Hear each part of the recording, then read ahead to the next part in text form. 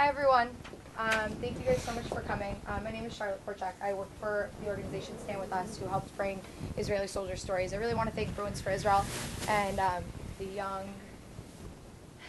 American students. Thank you, Barbara, for co-sponsoring this event with us.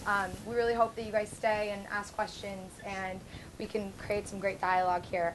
Lital and Shai are going to just speak briefly about their experiences in the Army and what it's like to be an Israeli, and then we're going to open it up for questions. So we'll have a lot of time for questions and answers once they're done speaking. All right, please just be respectful, let them finish, and then we'll open it up for Q&A. Thank you guys so much.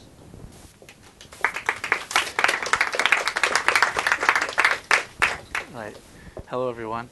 I see that there might be some people in the audience that might want to do some sort of a walkout, and I really hope that you won't do this and that we can engage in real dialogue. We're going to have a short presentation of my own, and then of Lital's, and then we're going to have plenty of time for questions and answers, and we'd really love to just, engage in dialogue and talk. Yeah, and if you believe that peace is possible, we really love you to stay in this dialogue with us. Between the years 2000 and 2008, over 8,000 rockets and missiles were launched from the Gaza Strip towards Sderot and the southern communities and kibbutzim in Israel.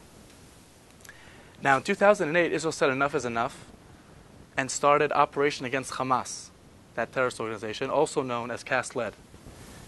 Now, it's important. Okay.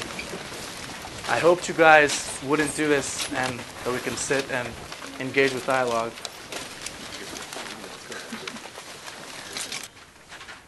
Okay, we'd like to continue, just finish our presentation.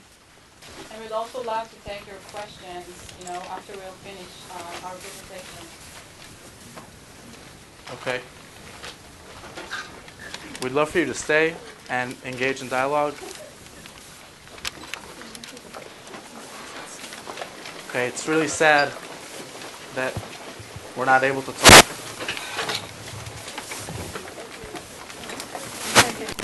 We'd love for you to stay so we can engage in dialogue. Peace is all about dialogue and not about hatred. I think one of the most important things that anyone who wants to reach some kind of peace is first dialogue and to have that ability. But to hear the other side.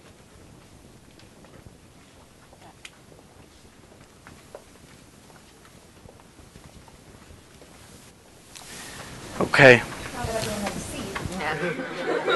So, at the moment, anyone who has a seat, we'd love for you guys to take a seat.